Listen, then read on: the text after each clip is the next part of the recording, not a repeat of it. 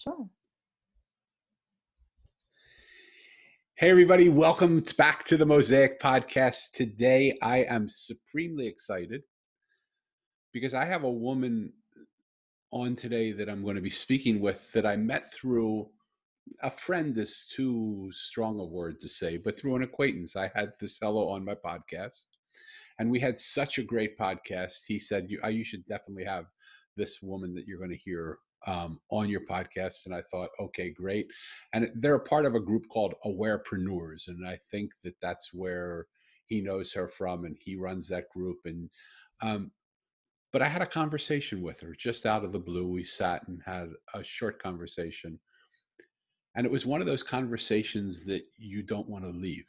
You just know that you're taking somebody's time, but you could speak with them for hours and hours and hours. And I just want to let her know now, and to let you know now as I introduce her, that I was really touched by her conversation. And even more than that, I was touched by her kindness.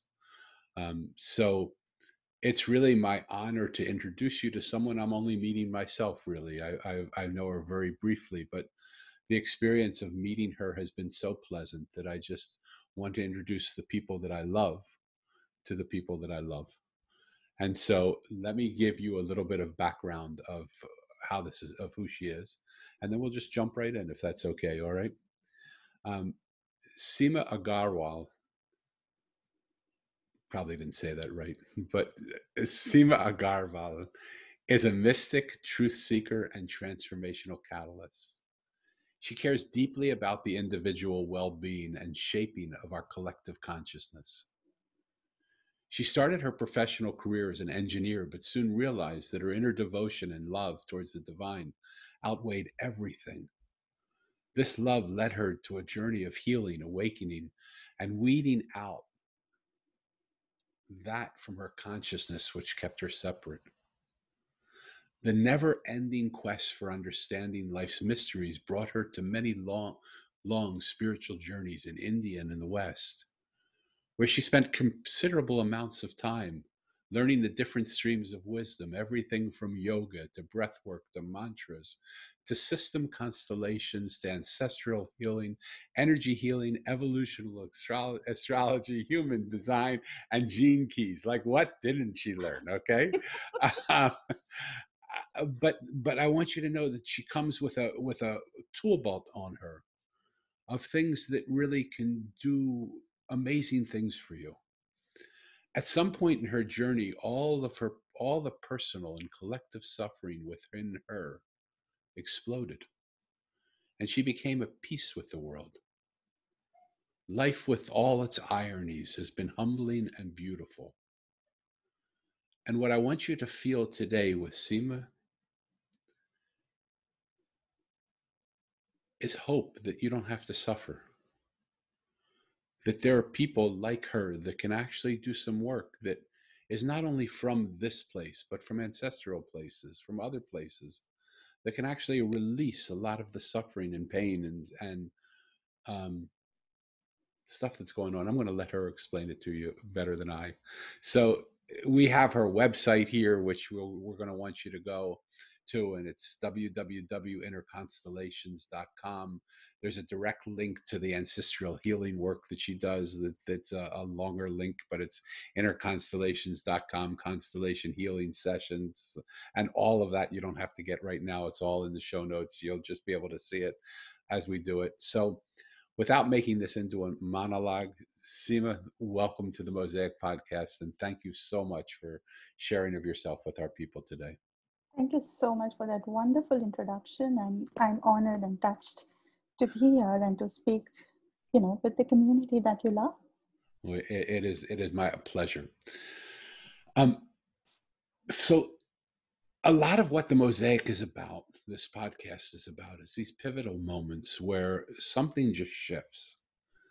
And normally I start out asking about your family, and maybe I'll get back to that right now. But there's something so intriguing to me that you started your career out as a engineer, and then something happened where you felt this incredible love burning up within you. Can you talk to me, and as much as you can, burrow down into that moment?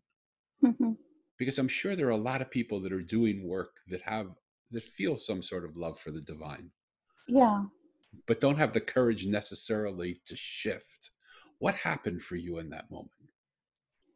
Um, you know, one could be doing any kind of work and be in love with the divine and have the divine be with you in that work, doing that work, because we are essentially divine.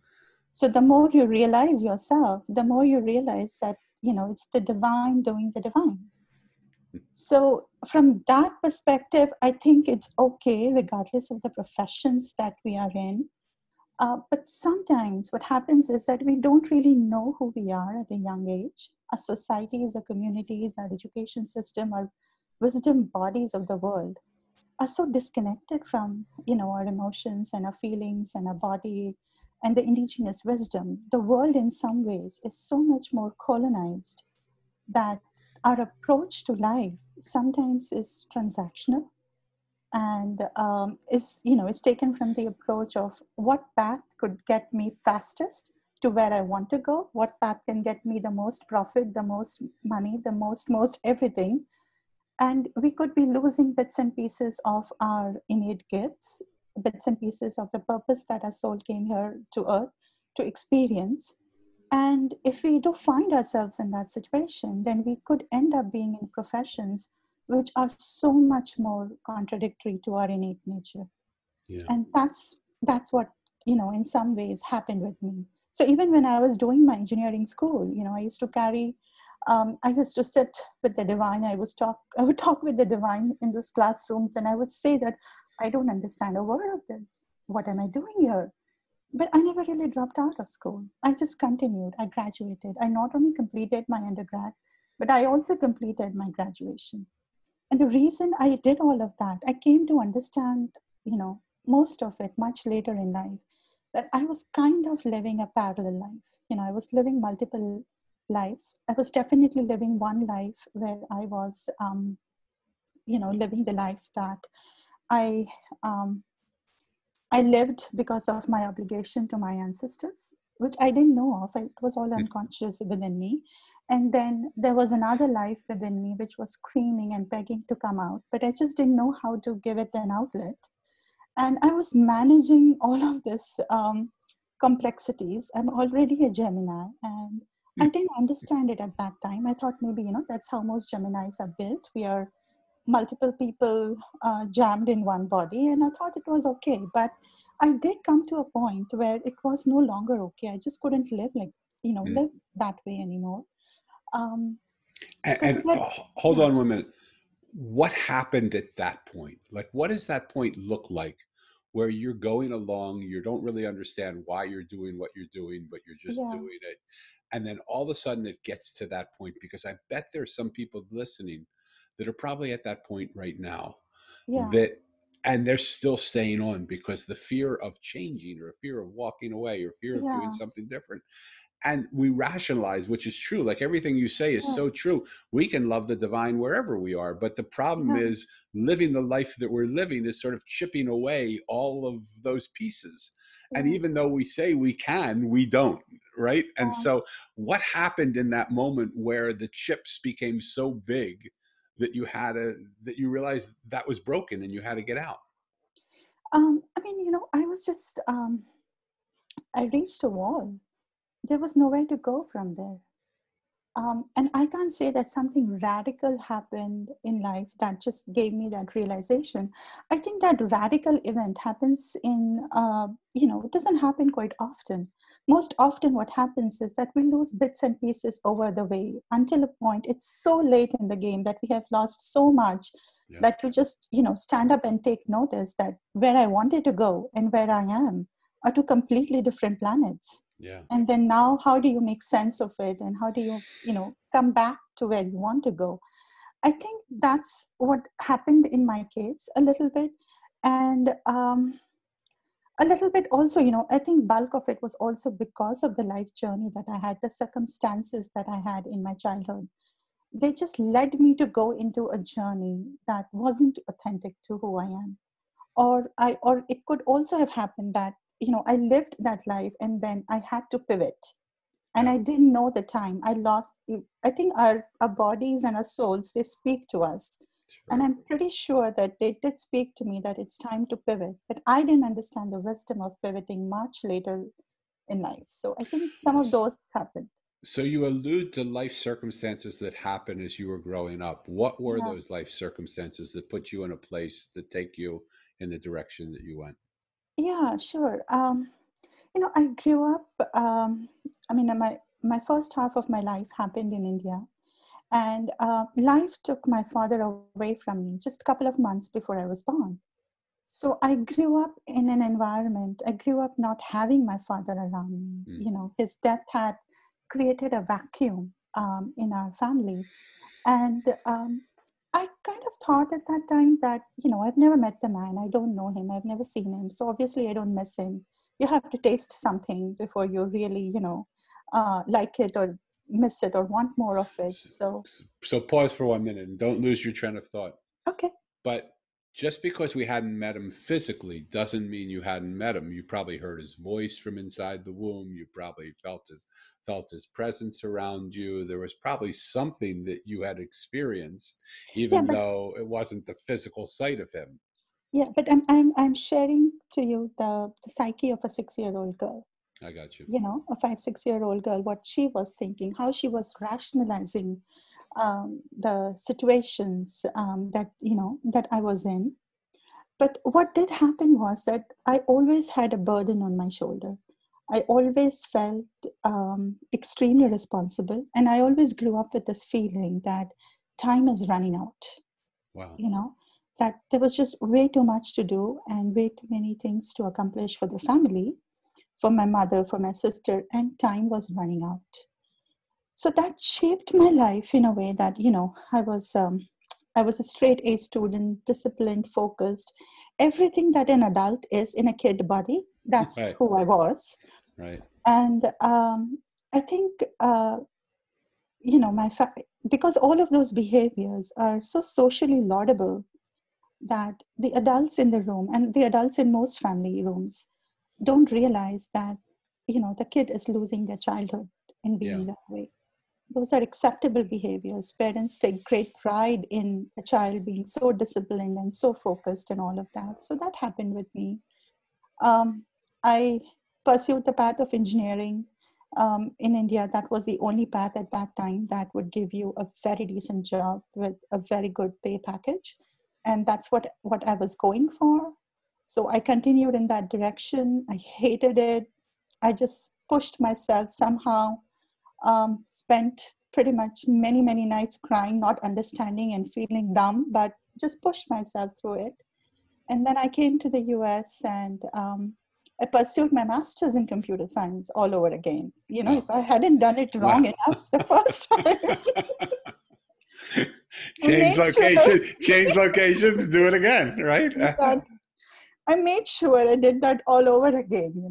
So I But get that. we laugh, and I don't mean to laugh at your situation, but we laugh because it's all of our situations.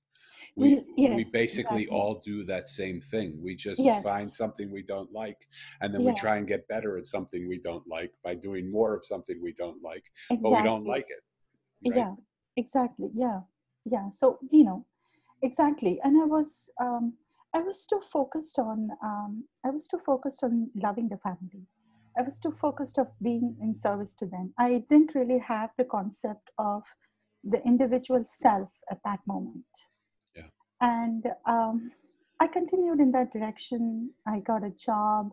I became independent, and then I became that much more responsible. And I loved loving my family. I just loved them, and I yeah, loved taking care of them. I loved seeing that pride in my mother's eye, that she didn't have to worry about things, that she had somebody in her life who had her back. I loved the fact that my cousins could just call me and say, I need this, I want this. Can you guide me? Can you explain yeah, this to me? I loved all of that. yeah, So I went in that direction. But what happened was, I started noticing a pattern in my life. I started noticing that anytime I wanted to show up to love and serve somebody else, especially my family members, my community, my friends, those situations worked like a charm for me. Somehow, I could organize my life force to make those happen. But anytime I wanted to do something for myself, for Seema, for just the pure pleasure of it, or to lay foundations in my own life, I couldn't do it. It just never worked for me. So explain to me, you couldn't do it. You couldn't do it. There was no support to do it. You couldn't I, manifest how to do it. You couldn't. I just didn't have the drive. I didn't have the clarity. I missed most of my bad luck in those, in those spaces. And I also kind of felt a deep internal resistance. Hmm. Like this just won't happen, you know. That's it was a combination of so many things. No, and that's so prevalent. Like one of the things I noticed that some of the hardest decisions we have to make are not decisions of right versus wrong. They're decisions of when our core values, when two of our core values, two things we really believe in, are Yeah, in opposition to each other. Like you have a core value, you loved helping your family, but yeah, you also had this core value of I want to do something that will be fulfilling to me. and yeah, and when you have a battle of core values, somehow in both situations, no matter what you do, something loses, and something loses pretty big. mm, And so, and I get what a beautiful soul you are to just say, I want to take care of my family and I love being able to do things for them and I love being able. Did that set the soil in your life for you to always be the one that takes care of other people but not take care of yourself? um, I wouldn't necessarily put it that way. Good. Um, and the reason I wouldn't put it that is because that's not what my situation was. It wasn't that I was unable to take care of myself or didn't want to do things for myself. It was that I was trying, but I kept consistently failing. Right. I succeeded brilliantly in one aspect of life, and I failed miserably in another aspect of So life. pause with me right there. Why do you think that you were so confident in taking care of other people Yeah, and met with so much failure in taking care of yourself? yeah. And that's the $1 million question, you Okay. know. All right. And so chasing that question, it was a really long journey chasing that question, and I found my answers in ancestral healing. You know, um, so the basic premise of ancestral healing or systemic constellations is that we are not this hyper individualized, I mean myself kind of a world person. Nobody is, uh, we are living in a living universe, and a living universe lives inside of us. So what that means is that our consciousness of our family members, our parents, our ancestors, the country that we grew up in, uh, uh, the history of our land, the history of all things that happen to our people, all of that, nature, everything, all of that consciousness, it lives inside of us, and it influences and affects us in more ways than we can ever imagine. So let me just pause for a minute because Mhm. I can feel my listeners. For some of my listeners, this is going to be a very new concept. For some of them, it's going to be something they've heard Yeah, and understand.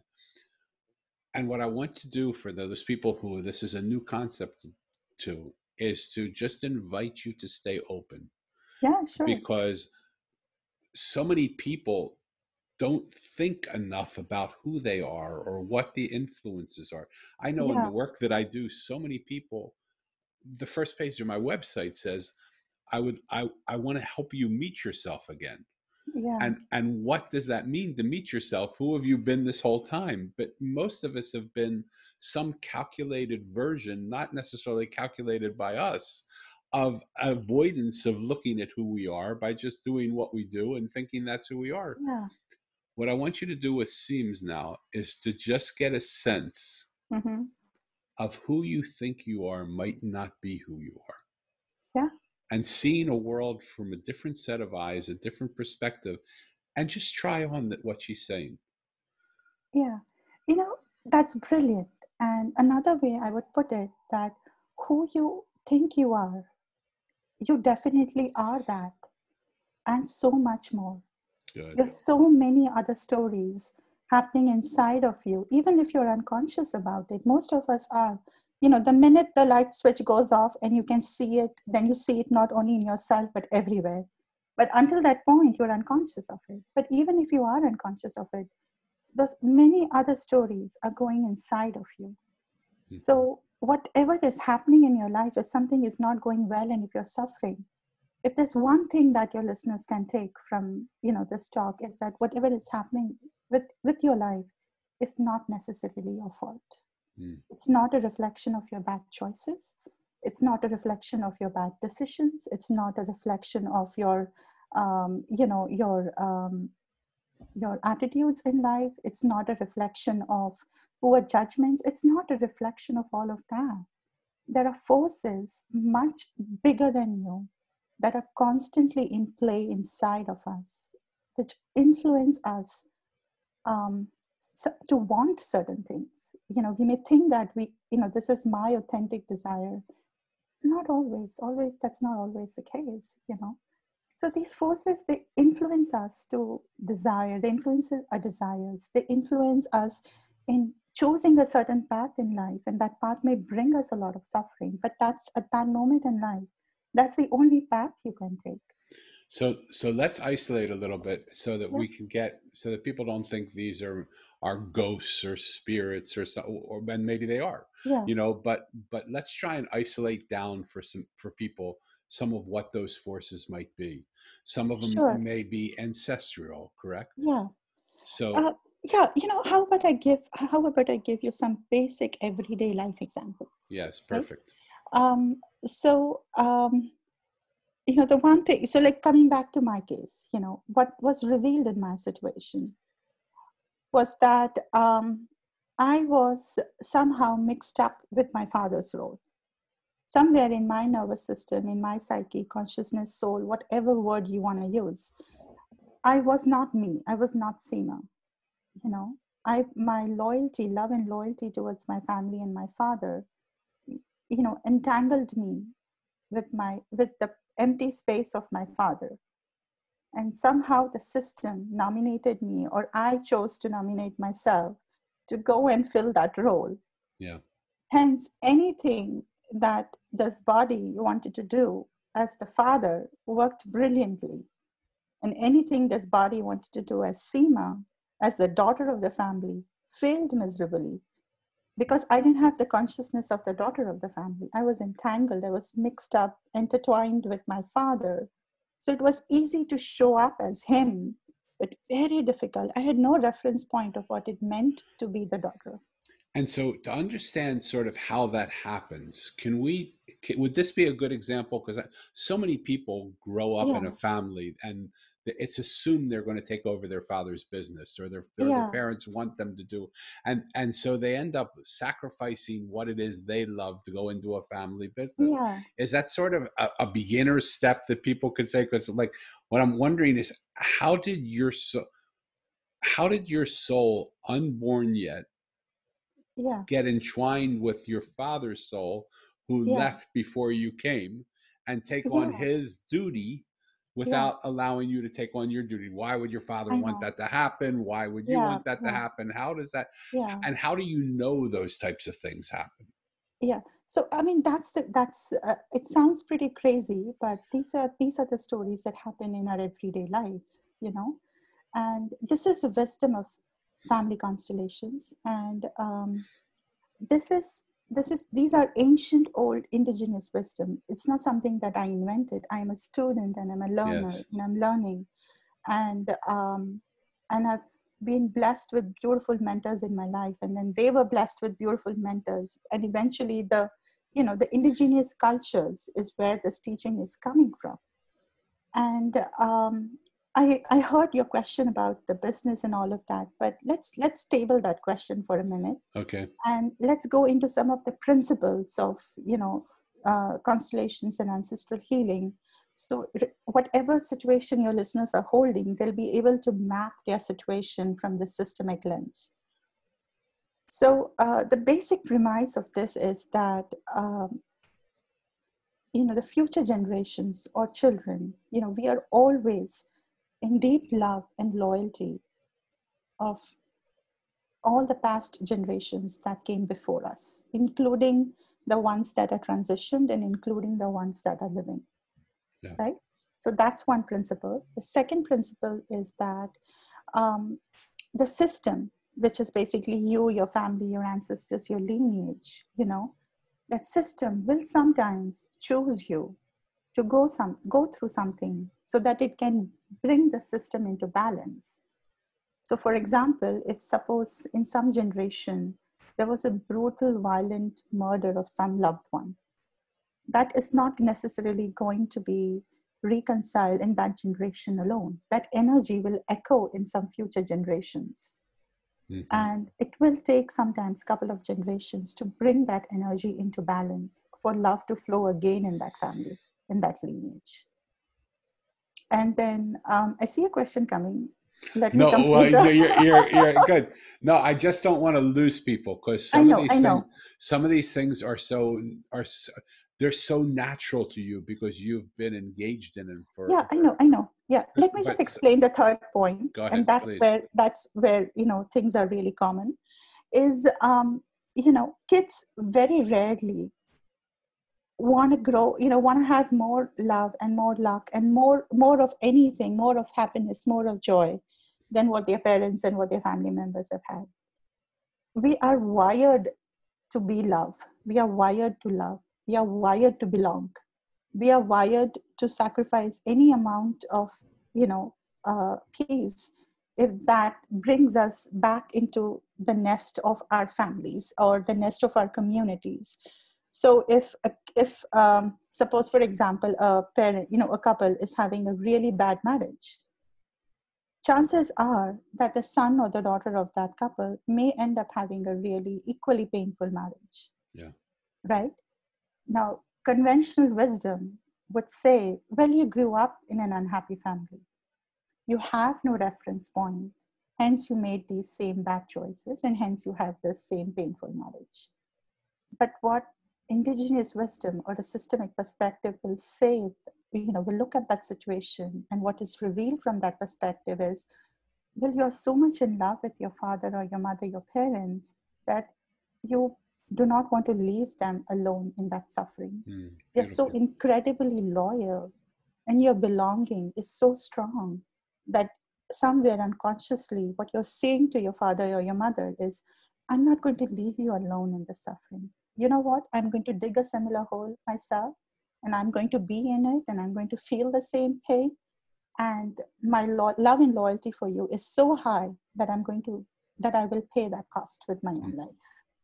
So there are so many different principles here, but this is one of the main principle that let's talk about it, because this is Yeah. simple enough to understand, and And it and happens in everyday. and I think when we were speaking in our pre-call, because I remember we were saying that you were going to do that I had given an example of how it was with my dad, that I Yes. had grown up sort of like a mini me of my dad, and Yeah. he was a 6 foot version and I was a 3 foot version, and he passed away when I was 13 years old, Yeah. and he was my idol. He was the one that I looked for, and so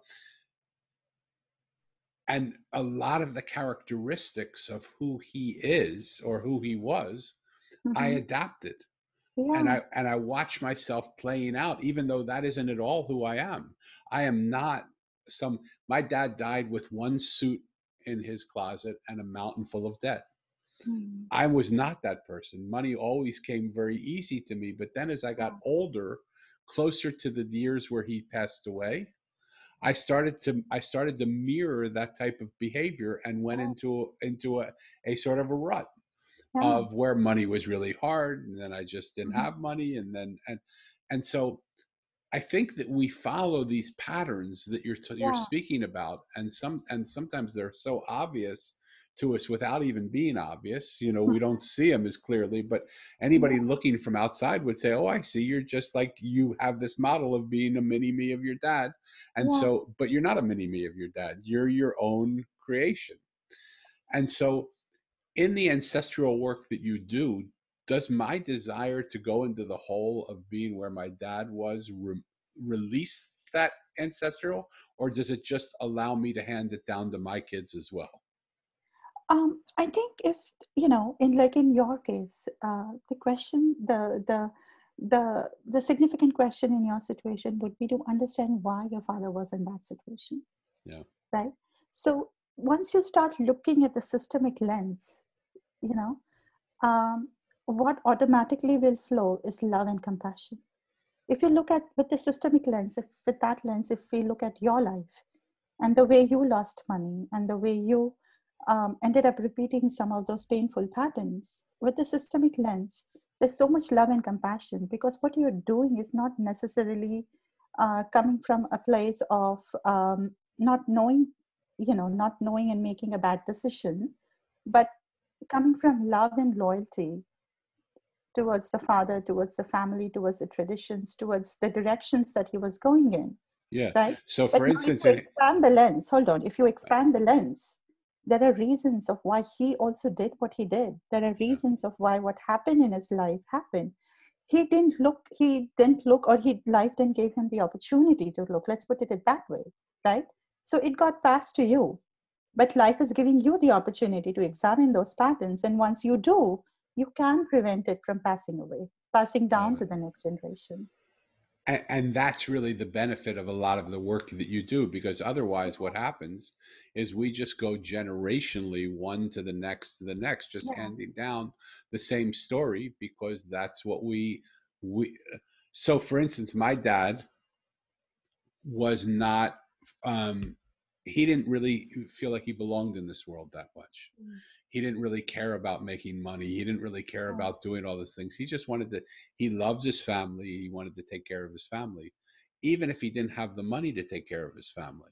So Mm. what happened is he spent a lot of money getting the family things that he perceived, that they said they wanted. Mm-hmm. But then when he passed, it's all well and good, except when he passed, he left my mom with a mountain full of debt. And she didn't have any idea how to deal with that. And so Yeah.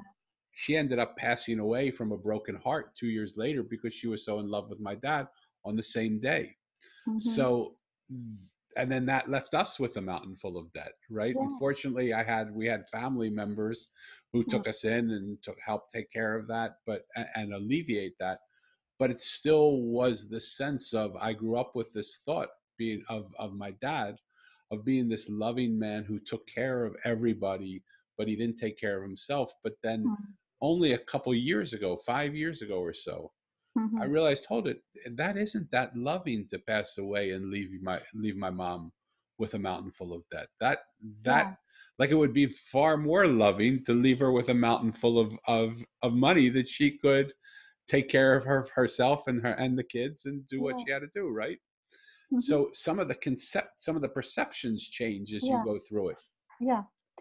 I mean, what I would say is the way I would reflect back on that situation is that your father loved your mother, and that's the I mean, if this let this be the situation of any number of fathers in the world, Right, right. right, leaving n number of debt, and you know again many mothers going, receiving that debt. What I have come to realize is that all of those fathers actually did love, even though they did leave a lot of debt. It came from a place of love, but it came from a place of love towards the system. Mm, Unconscious love, immature love, unenlightened love, right? It was all that forms of love, but it was still love because they were not necessarily aware of why they are being pulled into doing yeah, making some of those harmful choices and creating some of these harmful situations for everybody around. I'm pretty sure that if they knew, if they were given the information, if they had the awareness, if they were aware of why exactly am I so desperately wanting this drink of alcohol, then you would stop. But the question is that we all try to understand the what, and we go all psychology all over everything, but very few of us, and this is not a fault again of our own, this is the fault of our colonized systems of the world that we live in. We are so disconnected from nature and from the living aspect of universe that we fail to ask the basic question, yeah, why did your father make the choices that he made that ended up leaving so much debt, yeah, right? Was he atoning for some mistakes of some ancestors, Yeah. right? Yeah. Was he the recipient of a lot of inheritance that came from harming the earth or harming the environment or harming, the society of that time? What was the reason that he was compelled to lose that money? What was so out of imbalance that that was the only way that the system could come into balance, by losing all of that money? Yeah. I think that once you ask that question, then that changes the way you look at things. And what I love about what you're saying is in my book, The Mosaic, I tell the story about a boy who loses his parents. It's my story, okay? Yeah, And the adults tell them their parent, when he asks where his parents are, the adults say they're in heaven. So he sets yeah, out in search of the place called heaven. And the people that he meets along the way are not the shamans and the aborigines elders and the rabbis and the priests and the ministers. They're the garbage man, and they're the street artist, and they're the homeless man, and they're the waitress and the gardener. And he wonders, why am I sitting with these people? Like, what can they show me about heaven? yeah. And but he says, I'm here, I might as well listen to them tell their story. Mm-hmm. And when they tell their story, in 100% of the cases, he suddenly sees them completely differently than he saw them when he first came up. Yeah. And he realizes that, gosh, I don't see the world the way it is at all. Mm-hmm. I only see the world that I see, but that doesn't mean that's the world that Yeah. is. Yeah. And when he realizes that over and over and over again, he looks to the right and he sees a monk unzipping the sky and inviting him to walk into a parallel reality where he meets the wise one. So, for those of you who haven't read the Mosaic, I would like you to read it, first of all. But second of all, I want you to see Seema as that monk that is opening up a world for you. Because what would happen if the way you see the world, as she said, is a way to see the world, Mm. but there's so much more to the world that we don't see? And what would happen if, just in listening to this conversation, listening to her speak, suddenly you're flooded with so many more possibilities? I love the benevolence and the kindness of it, that you didn't really do anything wrong. It's not that you're paying off a karmic debt of yourself. It might be an ancestral karmic debt. Mm-hmm. It might be something that is just, you now have a space to heal generations of ancestral damage, or ancestral pain, and generations in the future of ancestral pain that you might be able to heal in this moment by just seeing the world in a bigger way than you do. So let's get real close to you now. Okay. Okay, so I can't imagine anybody hearing this conversation and not wanting to get in touch with you, and not wanting to do work with you, because it's as if we're walking in a world we don't see, and suddenly somebody sees something that we don't see, that Yeah. shines an entirely different light on where we're going. Mm-hmm. So what would I anticipate if I came to you and said, here I am? Mm-hmm. Like, right? Like, let's unpack all of this stuff. Yeah. Is that does that take an hour, a day, a year, a lifetime? How, like, what should someone anticipate as they come to you and say, I'm ready to start to unpack all of this so that I can live Yeah. finally on my own space? Yeah. I mean, first thing I would say is that I feel so blessed to be living in these times where people are really waking up to this deep indigenous wisdom. And there are practitioners all over the world now. And I want to correct a little bit of a point that you mentioned Good, earlier, please. is that I'm not that monk who is opening, that zip of the sky. I'm a student of that monk. I think that's all what we all can, aspire to be. So, anyways, jokes aside, if somebody were to start this work, right, I think there are so many different ways one can go about. It all depends upon where one is in life and how much spiritual consciousness healing work somebody has done. If you're just a newbie, in the space of really knowing yourself, I don't think you want to pull the curtain all the way up and then be completely, imbalanced and not be able to integrate with what is revealed to you. So in those cases, I would advise is to go with baby steps, um, and just get, just attend some introductive workshops and just get your feet wet, and also understand that life and your ancestors are not going to be able to open up all the mysteries to you right away. It's Yeah. a journey. So the more you go down, deep down into the rabbit hole, more there is to go, right? But you do eventually come to a point where you have taken somebody's hand and have them trusted them to lead you. And once you do travel a little bit with that trusted someone, then one is able to walk further on your own. Yeah. If you ever meet somebody who cannot really bring you to a place where you can walk on your own, my advice would be to walk away from that person as fast as To you can. walk on your own at that point and walk away. Yes, yes, yes. Me too. And we, like, just to put it in context of what people know, Yeah, we go to coaches, we go to people to help us to see yeah, things that we can't see. So this is just now what I love about what Seema is bringing to us here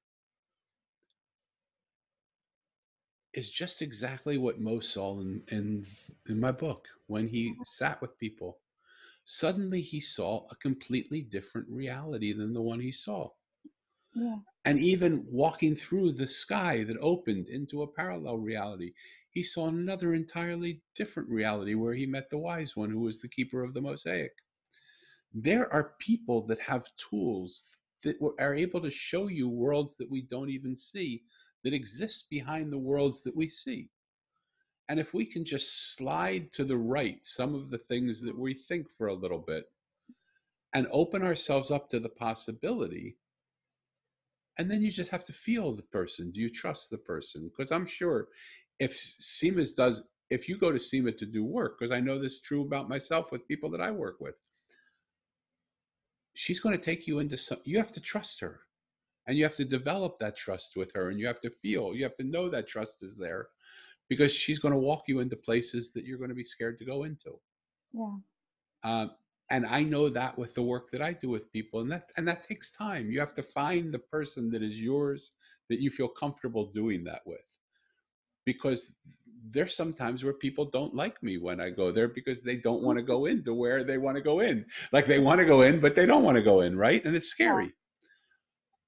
But what I want you to feel beyond the words of what's happening is sort of the generosity and the sweetness and the kindness of the vibration of the woman that's here with you.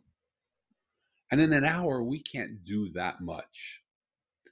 But if all we've done is given you a key to a door that's been locked, and you say, let me just see what would happen if I open this door, just a little bit, who would be behind that door? You might meet somebody who can open up a whole nother world to you.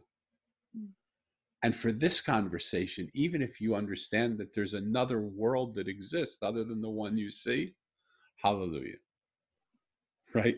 yeah. That's the first step, That's always the first step. right? And then just getting to a place like, so in the work that you do, so now we're not newbies, okay? So now Yeah. let's talk to those people who are say, oh my God, I can't believe this. I've been looking for this. This is just like, this makes so much sense, because no Mhm. matter how hard I try to get this thing off of me, it just doesn't feel like it's mine. Yeah. I think in part of what I spoke about is something happened to me, and I gained weight overnight, and Mm. I had all sorts of pain in my body that just came as a result. Like 1 minute, it didn't Ah. seem like it was anything that I was doing. I was one day I was running 45 miles a week and bench pressing 345 pounds, and the Mhm. next morning I woke up 50 pounds heavier, and I started to have pain in my body. And it wasn't that I did anything different. It was just Mhm. one moment to the next. And there was a situation that happened that I felt guilty about, for sure. Mhm. But there are those moments where things just happen. Yeah. But there are also those moments where all that can be released. Mhm. So Yeah. talk to us about the release process, if you can. Sure.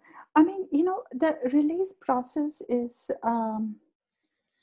it happens in multiple levels. So I can walk you through a typical session of what a Love it. session would look like. So if somebody were to come to my situation, come to me, like I can, I'm working with somebody right now who is dealing with a lot of issues in her marriage, right?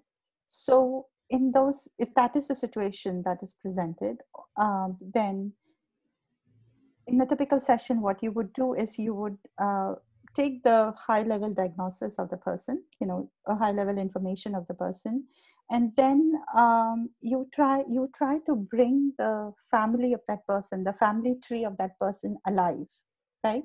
And so the session can happen in groups, and where people can, the bodies, individual bodies of people can hold the consciousness of different family members, or you could also do it online, one-on-one, using objects, right?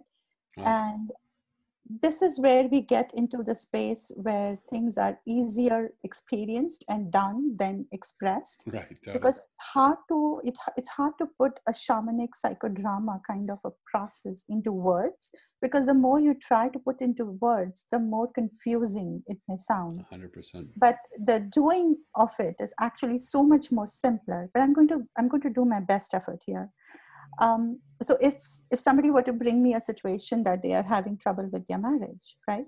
So then there could be many different things, the different reasons of why is this couple not able to connect with each other, right? What lies between the couple? That is the basic question, right? Yeah. What lies between the couple? Because they have tried loving each other, they've tried seeing the divine in each other, they've tried doing their own personal work, and they've tried, using all the willpower and the power of their mind and everything, and threatenings and everything, and if it has not worked, then that means there is something between that couple that is not shifting, that's not moving. So what is that lies between that couple, right? So that's the premise you would start with, and you build the family tree of both the wife, of both the partners, irrespective of the genders and orientation. You build the family tree, the biological family tree of both the partners, and in cases of adoption, you would also build the adopted parent family tree as well. And then you try to understand, you try to see if consciousness of either of the of either of the partner's parents or ancestors is what's coming between them. So Mm. for, like earlier I had mentioned, that if a parent is having a really bad marriage and one of the kid decides that out of love and loyalty and respect, they are also going to have, an unhappy marriage, so that they are connected by the hip, to the parents, then maybe that love and that loyalty is between that couple. And maybe in this particular case that I'm working with, this beautiful woman, she doesn't really notice her husband. She just doesn't notice. She is somewhere lost in the past generation with her grandparents and great grandparents, and all the events that happened there, is not really living in the present, and therefore unable to connect with the husband, and therefore the husband is unable to connect with her. And so, what's the process, if you can explain it or just hint Yeah, at it, that you get to that says, okay, it's not you, it's not your parents, yeah, it's not your grandparents, yeah, it's your great grandparents, or yeah. how do you I determine which generation, or how many generations back, or how many hundreds of generations back, or tens of generations back, right? Okay, sure. So, assuming it's a group process or a one-on-one process. So, is this recording video or is it audio only? Also video, but Also video. Okay. So, suppose it's a group process, right? And in the group process, you have people. But suppose it's a one-on-one process and you do it online. And a lot of people also choose to do one-on-one yeah, online because of safety and intimacy issues yeah, and all of that. So easier, assuming you are doing, a one-on-one process, then you would be using some object. So this could be one form of the object. It could be anything. I just like to use these objects because then you right? can draw eyes, right? So I would have I would have one partner, and then I would have another partner, and I will just place them in the field, or I would just place them in the simple language. I will just place them on the table, Right. right? And then I will just tune into that, to use my body to tune into that. So this is where all the indigenous wisdom comes. This is where, uh, this is where the surprise comes that, oh, the body knows. Of course, the body knows. The body knows what's happening. You sometimes we walk into a room and we just know that something drastic has happened and it's best to Yes. just keep quiet. The body knows, right? So you Yes. use the body to tune into it. Like in your own case right now, maybe you can try this offline. You have you have put both of these partners here in on the table, which is a field of information, and you just tune into it with the body. You tune into one and you see what you're feeling in the body, what emotions are coming, what thoughts are coming, what words are coming. It sounds crazy, but it's Mm. actually not crazy. And so you do that with both of them, and you see if you can bring them together. In most cases, like in this particular case, when you tune into individual partners, we hear anger, we hear rage, we hear things exactly similar to what they would be saying in real time. So some, like in my case, I wouldn't know this, I don't know this couple at all. I just met them in the session, and I Right. heard exactly what they're saying to each other when they're fighting on top of their lungs in their home. And they're completely surprised at, how do I know? Am I reading their Yeah. mind? I'm not reading their mind. It's all of that energy is there in the field. It's there in the living universe inside of them and inside of me. And if you just pay attention, you know. So Yeah. I paid attention and I got to know that that's what's happening. And then I see that there is something between them, that they are not really able to come together. They're not really able to look at each other. So then I would use, another two set of people, which is partner A's mother and partner A's father, and then another two set of dolls to build out the other partner's parents. And I keep building that, and I keep tuning into each person until I get to see a pattern, Wow. right? Until I get to see the pattern, and until I get to see what lies between this couple and why they are not able to come. So it could be that one of the person is not even looking at the partner, because they are so busy being employed by their Mm. system. They're so busy putting their biological system into order. They are so busy serving all the dysfunctional loyalties and just looking at all the suffering of the past in their system, that they're not actually even looking at their partner.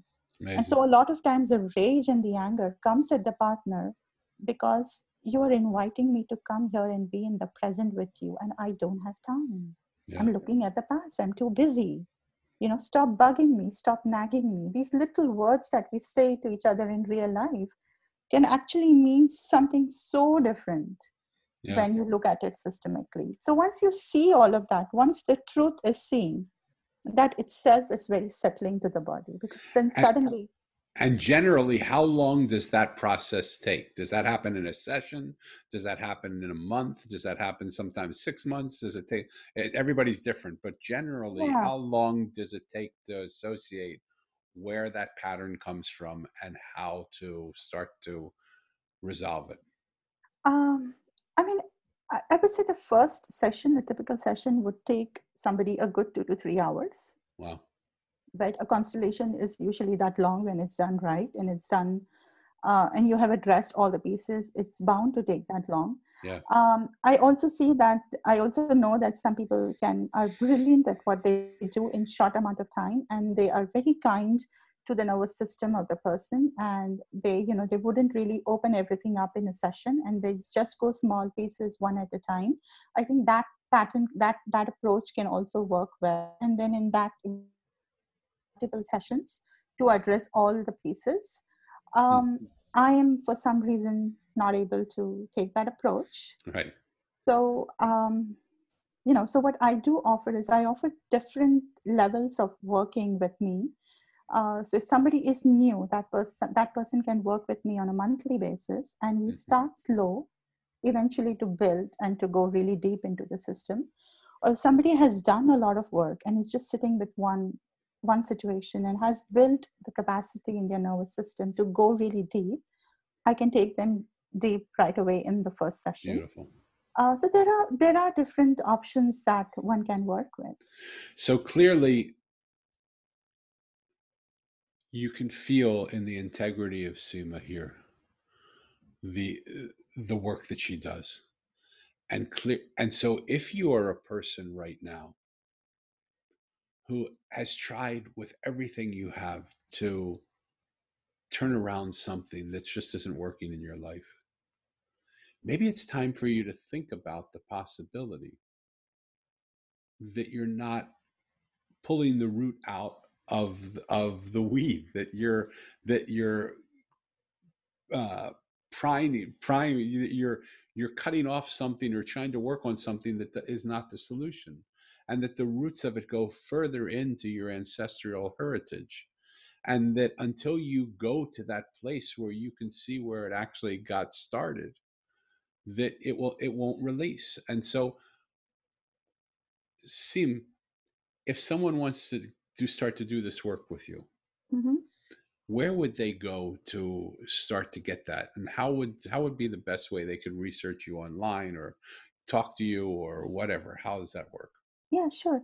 So, the best place would be to go to my website, which is innerconstellations.com. And I have described all the different levels that I can work with someone on my website.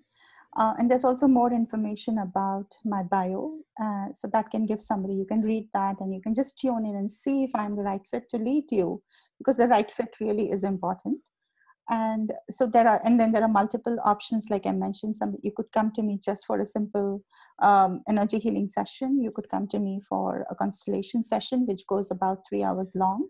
Yeah. You could work with me on a monthly basis.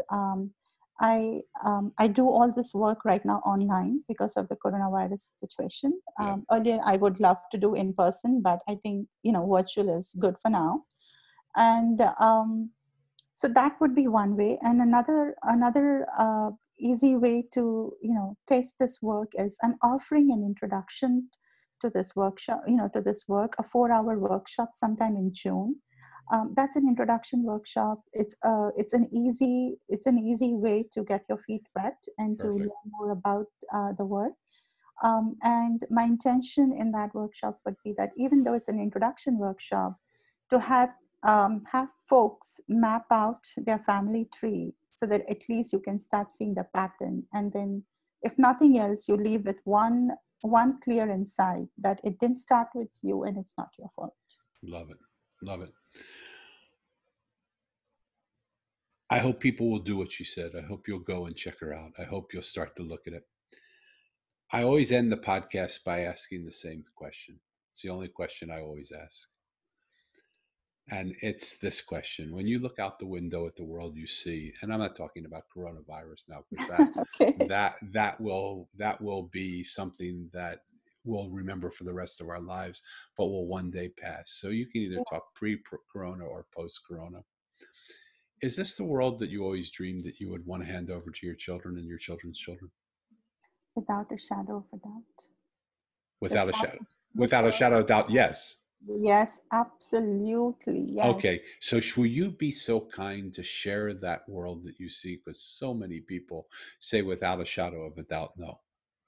Will you be so kind to share what you see, and one thing that you could tell people that would help them to see the world the way you see it, so that they can say without a shadow of a doubt too? That's exactly is what I'm doing in my life. I Yeah, keep sharing what I see so that we see more and we learn to see better. love it. Absolutely. Love it. Seema, I want to thank you for being here. I just want to summarize for just one moment. And